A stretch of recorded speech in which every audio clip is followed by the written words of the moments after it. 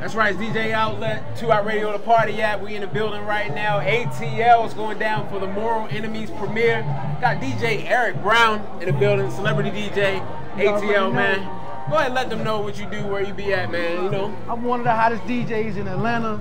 I do the club things, I support independent artists, 2 Hot Radio, Who Wants to Make It, DJ Erik Brown. We got more in store. We here at the premiere of Moral Enemies. My man DJ Outlet, we here, man, 2 Hot Radio, let's go.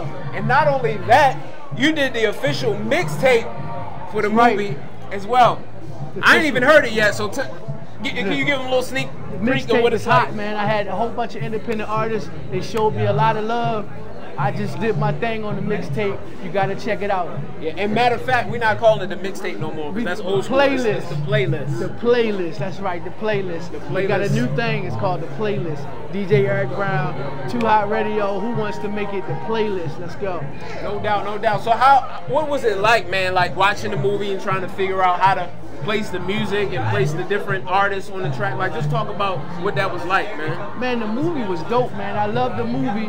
I had to like break it down to make the playlist almost like the movie. And I loved the movie. I had to watch it like twice to really get a hold of how everything I wanted to do on the playlist. It was dope.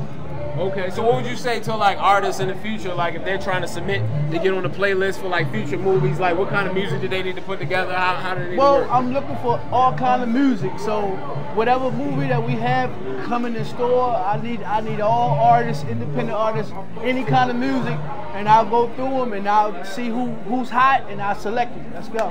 Okay, okay. Now keep it real with me. The music that you play when you DJing and stuff, is that the same music that you riding around listening to and everything? Yeah, or is it a difference? Well, it's about the same. You know, I don't be I'm not as I don't really judge artists. So just give it to me, let me listen to it, get it in like that. Right, because it's a place for everything, yes, right? It is. It definitely is. No matter what type of genre, what type of sound, everything.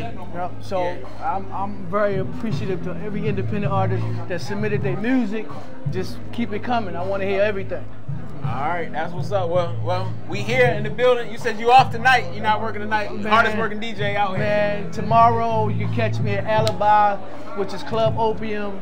I have Club Ace on Buford Highway in Atlanta.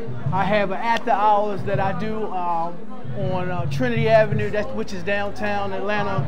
And I also have a Sunday night called Voids. That's 150 Pine Avenue, downtown Atlanta.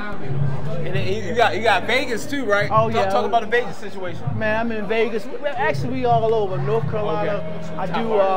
I do a lot of stuff in Alabama, Florida, back home in Baltimore, where I'm from, DC area, Philadelphia, Virginia. I'm in all of the East Coast. So check me out at DJ Erik Brown with a K.